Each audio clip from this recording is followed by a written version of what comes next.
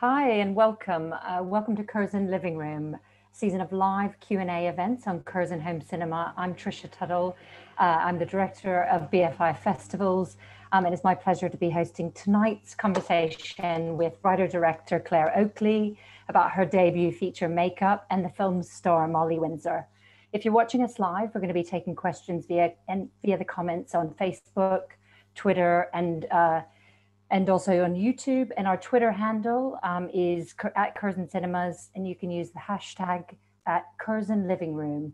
I'm going to read out as many questions as you throw at us. So get busy, send us questions your way. And yeah, we'd love to hear from you. So welcome to you both. It's so nice to have you here.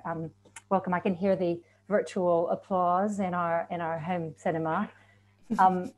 So I mentioned before, I'm the director of BFI Festivals, and it was our pleasure last October, which feels like a million years ago, to host the world premiere of this really wonderful film. And I remember leaving the cinema with the other programmers and just being struck that we'd seen a sort of major new voice in British cinema in you, Claire, and also Molly. The performance is really fantastic. So really want to congratulate you both on a great film. Thank you. You're welcome. So let me kick off, but definitely want to take questions from the audience as we go along. But Claire, I've read you talk really compellingly about sort of where the seed of this this film, that it grew out of a short film that you were working on. Can you give us a little bit of background on where the idea started and how it developed into the script for Makeup? Yeah, so sort of 9 or 10 years ago, I had a dream that really struck me, and it was just, I was following a girl through some streets, and I could like never quite catch up with her and never see who she was.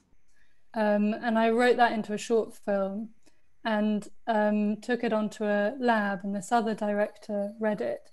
And he assumed immediately that it was a story about lesbian desire.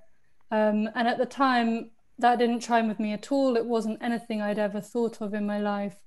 And I thought he was really weird, and I didn't speak to him for like the rest of the week. But then, you know, I never made it into a short film itself. It always remained as a script. And time passed, and about 5 years later, I came out.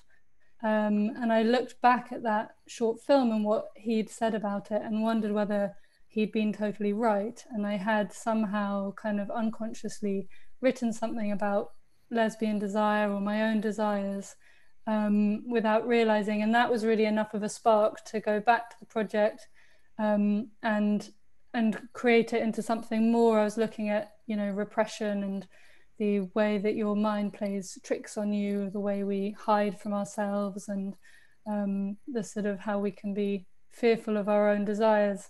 And it grew into a feature that you see now. And even then, I mean, it strikes me as a sort of deeply personal film in many ways. And I wondered whether even after you'd sort of come out, whether that was a sort of terrifying process to have to dig deep into all the repression and sort of create this really wonderful story. It was quite exhausting. And I looked back at kind of, I don't really write a diary, but I look back at the odd things that I'd written, emails I'd sent people around the time. And so I was definitely mining my own personal experience. Although the film itself is not autobiographical at all, I wanted to have a set of fictional characters and a fictional setting and set of circumstances. So it wasn't I wasn't describing my own life, but I was very much describing the feelings that were real to me at the time. That was what was important. And at what stage you use some of the generic conventions of horror in such fantastic ways? At what point did you know that this would sort of be a key part of the film? Well, I'd sort of given myself free rein to use any genre that I wanted. The main thing for me was to describe the kind of the unconscious mind and the desires and fears of this character.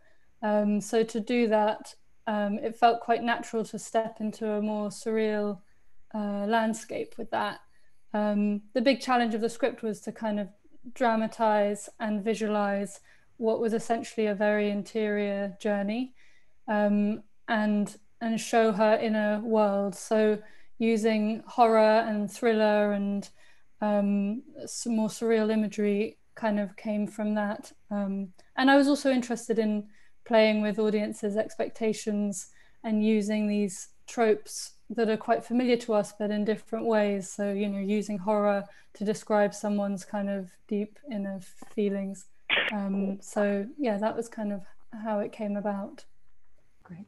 And Molly, was it the script that drew you to the project, or was it the way Claire talked about it? A little bit of both. What made you want to work with her on the film? Because I met Claire and Emily Morgan, the producer, before I'd read the script, and I think I met them and just interrogated them basically. And then when you read the script, it was filled with so much stuff and so much content that straight away I completely understood it and knew why it was really hard to describe. And I think you do have to really go with your gut. And as soon as I read the script, and I could see the world and I could see Ruth, and it made me really excited. And can you talk a little bit about casting Molly as Ruth? When did you know she was your Ruth? I think I got really protective over her. Yeah. And I think it is that I did have a kind of a switch moment of like, okay, I want this. I want to do this job. I want to play Ruth. And I think that did come from reading the script, to be honest. And then the casting process seemed to go on for a long time because I just wanted to get onto that caravan park and start working. And Claire, had you seen Molly in something that made you feel like she could be the Ruth that you were looking for? I'd seen her in Three Girls, and when I first sent our casting director Olivia Scott Webb the script, she sent me back a link to Three Girls, and I watched it. So Molly was always in our minds, but then we were very thorough with our casting process and saw like 200 young women. And at that point, it was really Molly's casting tape that really struck me, because it was totally different from any of the others. You know, it was very natural, very honest. And for this character, that was like, you know, two of the most important kind of building blocks. You know, it was important that she was naive as well, because if she'd at all seemed sort of cunning in the story, I think it wouldn't have worked. So yeah, Molly seemed to just contain all of these aspects of Ruth that I felt were important.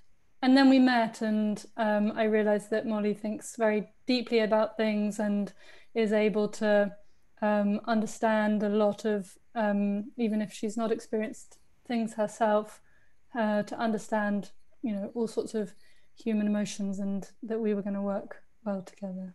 So it was great.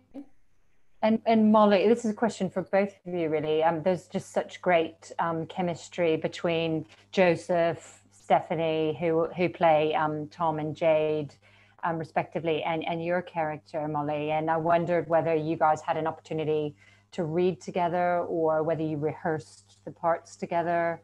What was that process like of with that chemistry there immediately?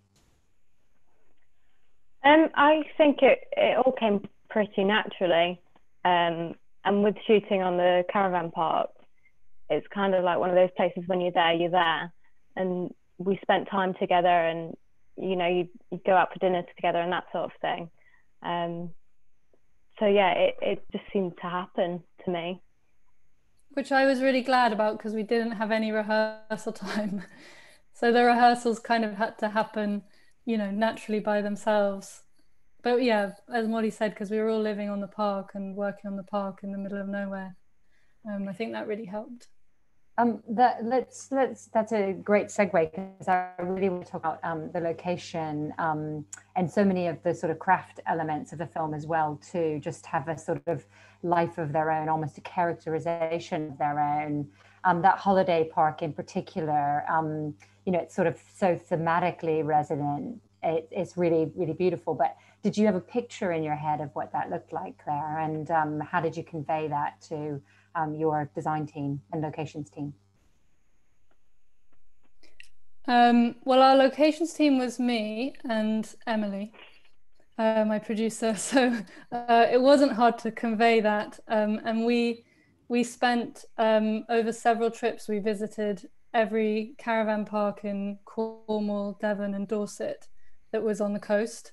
So Emily and I had seen a lot of parks, and then we ended up choosing the very first park that we saw, which was quite absurd. But it did, the trips were actually really useful, particularly because I was meeting a lot of caravan park owners, and that really helped build the character of Shirley. And I was even using lines that, you know, I'd heard in conversation with some quite eccentric caravan park owners.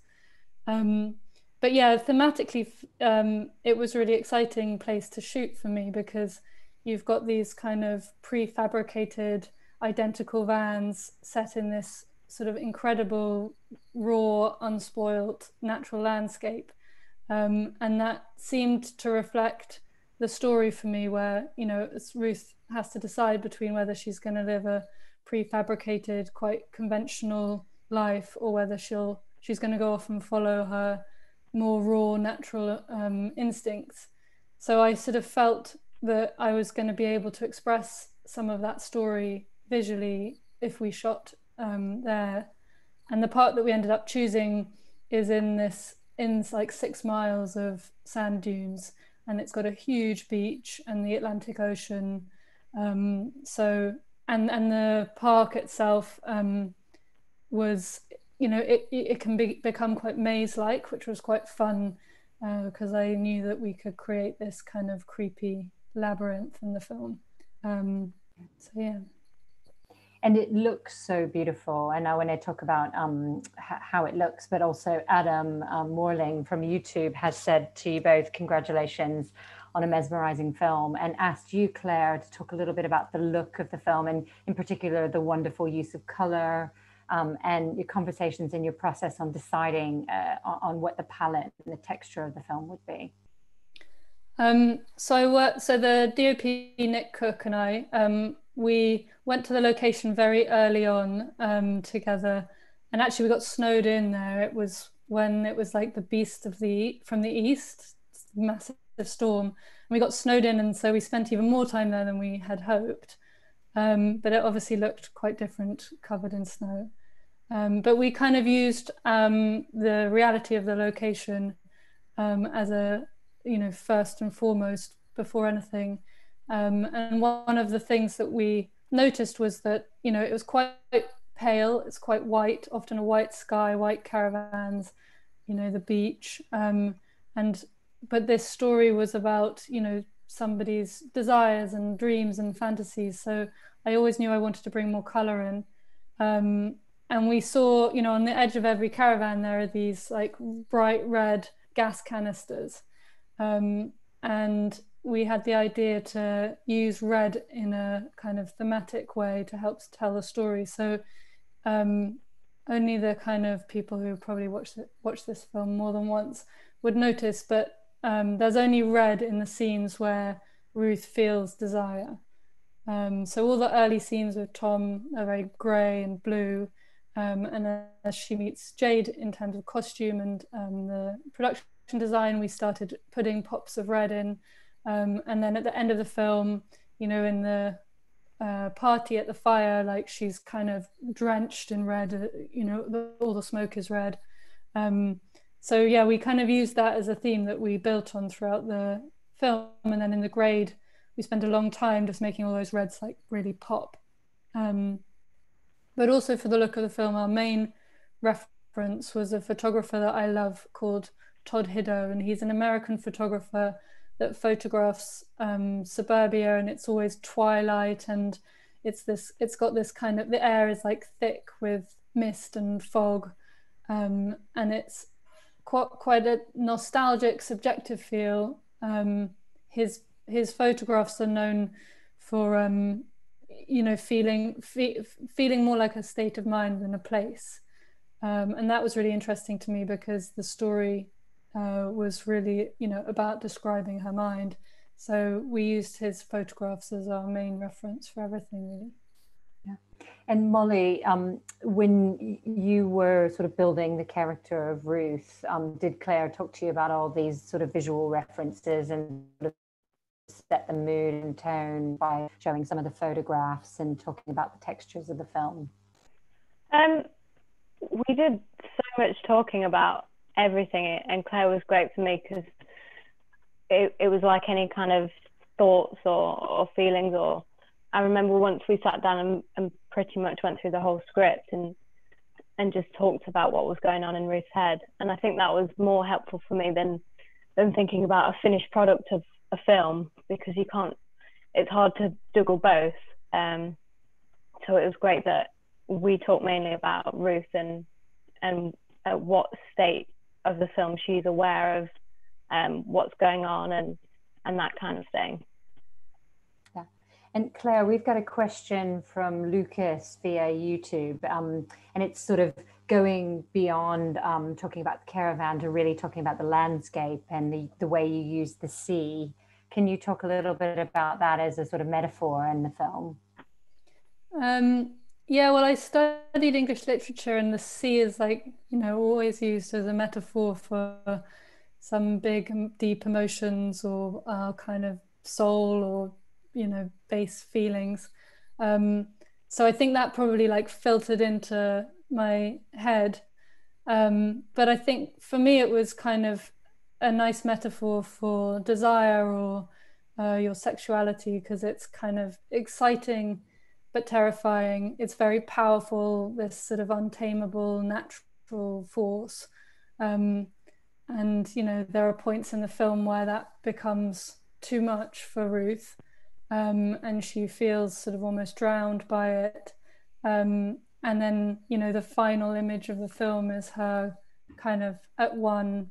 I mean, Molly could probably talk about shooting that moment because it was absolutely freezing and she probably didn't feel at all at one in the sea, but it looks beautiful. So yeah, for me it was kind of a nice metaphor for her sexuality, her desires, and right from the beginning of the idea it was always there, and I sort of knew I wanted to use it. It was just took a while to work out kind of what the little arc of the sea was going to be. So eventually I had the idea that maybe she's never been in the sea before and she didn't really know how to swim so well, and that kind of grew into her trying to and then getting into trouble in the sea. That also leads really nicely into a question from Simone from London, who complimented you on the sound design and the music, which I'd like to come back to specifically and talk about the music. But Simone asks about the rain and how it can you talk about it? It's almost like a character in the film. Did you feel that about it? And can you talk about the audio environment that you created? Yeah, the rain and the storm and stuff was really important to me, and I'd written loads of it into the script. Again, potentially from reading so much English literature, that sort of idea of pathetic fallacy and it mirroring her feelings. But then when we started shooting, we made the film on a very low budget, and we realized as a team that we couldn't actually afford any of the rain effects at all. And that I might have had to have cut that whole element from the script, which felt sort of really detrimental to me, and that it would change the whole story. So in the end, my dad did all of the rain effects. Is your dad a sound designer? He's not. My dad was a builder, but we got him to set, and he came with some hose pipes and very quickly kind of managed to rig up some things. There are shots we couldn't use where the rain was crossing each other, but most of the time, as demonstrated by the film, he did a great job. So we were able to have all the effects that we wanted, and it was really important, partly also because of the sound design, and I'd written a lot of the sound into the script of the film, but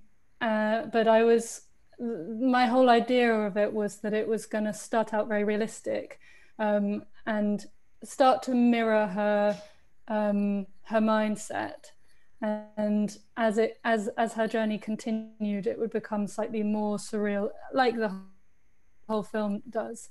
And you know, the sounds of the foxes screaming at the beginning would sound like foxes screaming, and perhaps at the end they might sound sort of much more psychological or inside her head. So I sort of had this strong idea about the sound design, and initially we weren't going to use any music. I just wanted the whole film to be scored by the sound design and the weather and the wind. But then in the end, we did end up scoring it. We started playing with it in an edit, using some of Ben Salisbury's music from Ex Machina and Annihilation. And his music often sounds quite like sound design. He uses quite natural instruments. And so we sent him the film and with his like little cues in, and he really loved it and came on board. And we started using instruments like the waterphone, which is this sort of 70s instrument that was created for use in horror films, but it's also been used to successfully call orca whales under the water. So it's got this like, you know, quite organic, strange sound. So that was our main use, our main instrument. And we used some sort of flutes that he distorted and all sorts of other things. But it ultimately, all of the music sounds like it could be from the wind or from the rain. And it sort of builds into more of a melody at the end. But yeah, that was where the ideas came from. Madeline Casey on YouTube asks if you guys stayed on the caravan park. So Molly could answer this, but also did you get creeped out given the themes of the film? When I arrived at the caravan park, Claire had said, you know, Ruth arrives late at night and it's all dark. Maybe you should do that. And I was thinking, okay, whatever, it won't matter. I got there and I was so freaked out. And I was terrified. And then like slowly the caravans kind of became like our homes, I guess. So yeah, but I'd never stayed in a caravan before as a kid or anything. So it was like a baptism of fire, really. How long were you on set at the caravan park? 6 weeks. Is it about 6 weeks? Yeah. What a very clever use of your low budget to sort of have your set also be location you kept all of your actors, I'd imagine, and your cast and crew. Yeah, well, the last short film I made before this was on top of a mountain, and we had to like hike to the location every day with like cameras and lenses in backpacks, and we lost like half of our shooting day because of it. So I was determined to kind of maximize the shoot logistically. And with the caravan park, yeah, you can like drive to every single part of it. There's electricity across the whole park. Yeah, it's a really easy, good, and obviously, yeah, you can house everyone, feed everyone. So yeah, it worked really well. And there's one scene that was not shot on the park, which is in Shirley's sitting room. But other than that, we were there, yeah, it was like a 5-week shoot plus a week's prep. What was the most fun part of the process for both of you of making this film? Oh.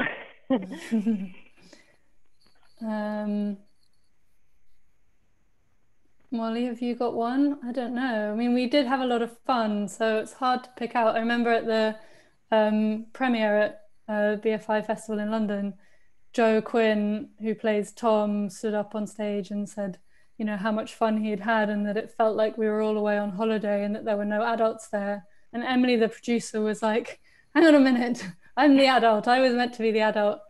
But no, it did really feel like we all had a good time. And I think partly because a lot of the crew, a lot of the heads of department and everyone were kind of, for a lot of people, it was our first film or second or third. And so we were all sort of at a similar stage of our careers, kind of, you know, in some ways there were no adults there.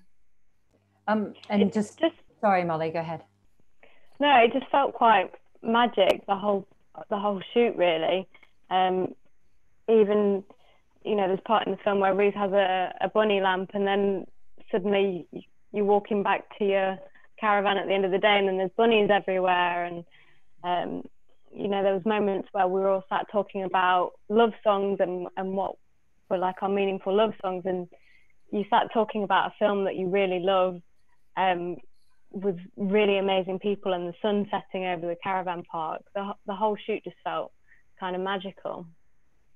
And the opposite, like the alter side of that question is, well, it's actually Kate Langley from Facebook says compliments you guys on brilliant performances for all of the cast. But in particular, Molly asks you if there were any scenes that you found really challenging. I think, yeah, every day felt like a new sort of mental challenge because Ruth's journey is so massive. But I remember one scene where Ruth is looking through the shower block, and there was a shot of Ruth kind of coming down and opening all these doors and peeping in.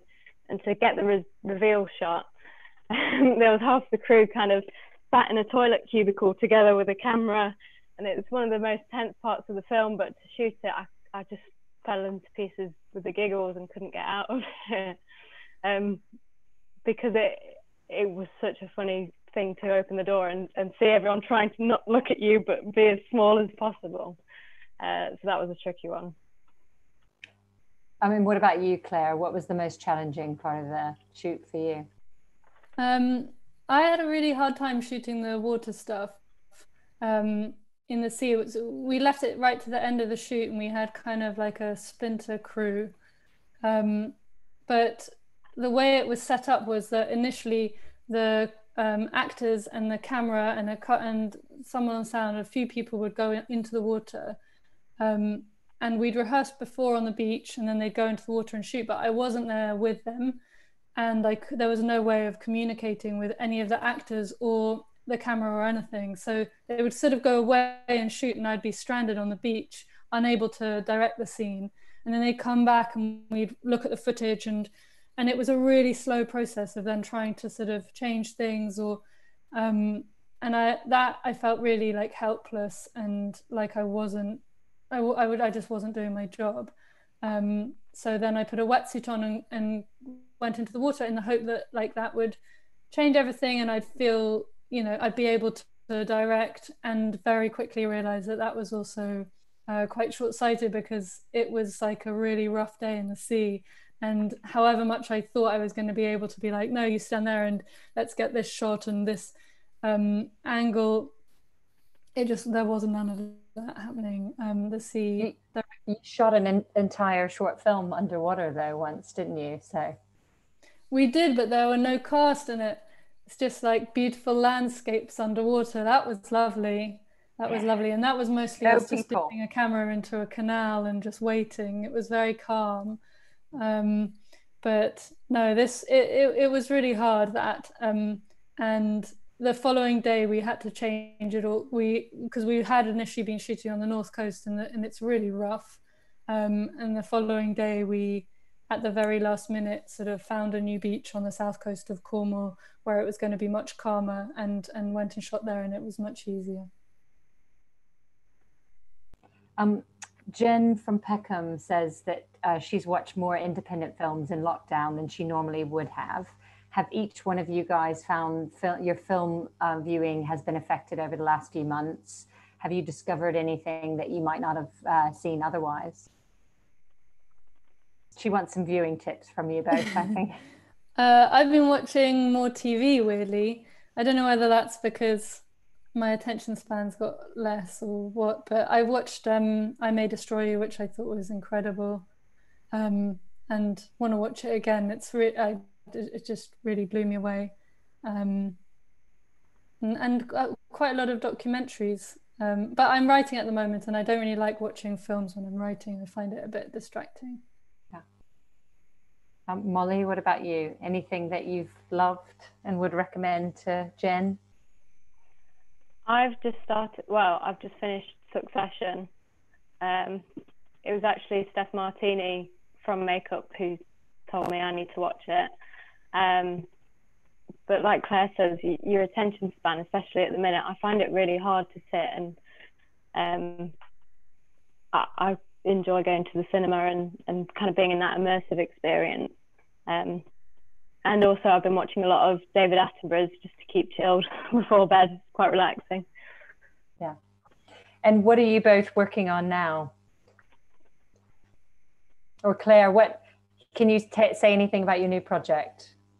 Yeah, I'm writing something for the BFI, and it's an adaptation of a book by a debut writer called Laura Kay. It came out a couple of years ago. It's called English Animals, and I'm just writing a draft of that. So yeah, hopefully maybe it'll be my second film. And I guess there haven't been many gifts from lockdown, but maybe the opportunity to work on a script has been useful time for you. Yeah, it's been great. I mean, it's come at a good time for me. You know, we've finished the film. It's still been released, and I'm writing, so I feel very lucky. Yeah. Yeah.